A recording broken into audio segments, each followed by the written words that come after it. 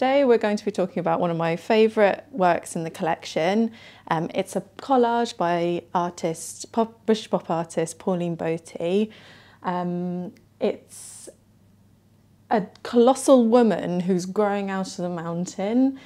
She's wearing quite a natty crocheted dress, and as you can see, fleeing from this rather gargantuan woman are men in little boats all around. The imagery from this collage is taken from wood engravings from the Victorian period. The imagery from this period was a huge inspiration to British pop artists such as Pauline Boty or Peter Blake. Really liked it for its folk appeal and its kind of kitsch imagery. Even though it's quite like a comical, humorous image, it also has some more serious undertones. It's a kind of wry take on the idea of the white European dominance of the sea by turning it on its head and having a white European woman overlooking this kind of colonial scene. Pauline Boty makes a comment on British man's dominance of the sea during the 19th century also.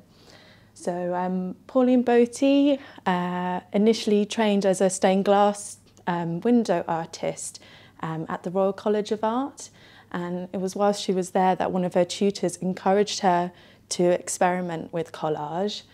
So this is a really early example of her using this medium.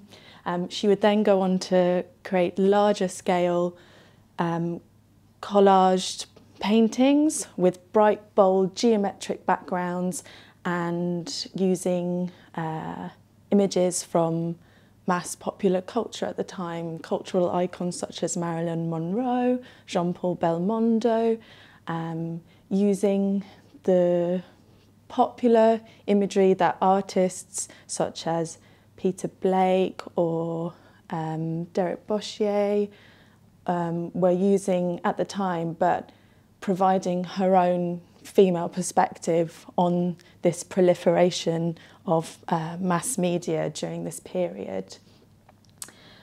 She was also an actress. She worked in radio.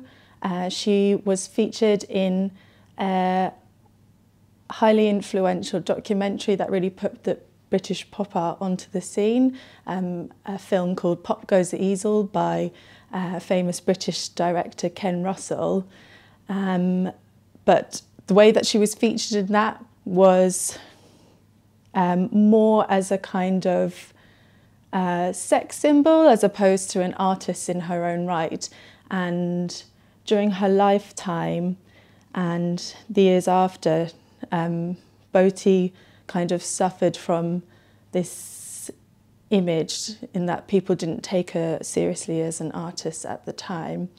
It's only in recent years that her work is being reconsidered as significant part of 1960s art scene. Unfortunately, due to a tragic early passing and this reputation that she had, a lot of her works have been lost and she hasn't been given the recognition that she deserves. In the early 1990s, that art historian David Mellor began rediscovering her work, and so she was featured in a major pop art exhibition during that time, and subsequently since then her reputation has been gaining, and in 2014 she was subject of a major retrospective which was shown first at Wolverhampton Art Gallery and then came to Pallant House Gallery as well, called Pauline Boty, Pop Artists and Women. It was through this display that the gallery recognised that it only had 3 works by a female artist associated with the pop art scene. Some soft sculptures by Jan Howarth, who was also responsible for the Beatles' Sgt. Pepper's Lonely Hearts Club Band album cover.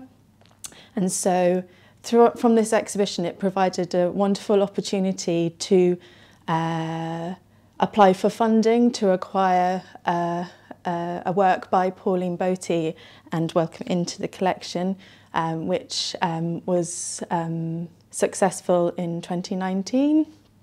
And so this work helps to strengthen the representation both of a major holding of British pop art and also women artists within the collection.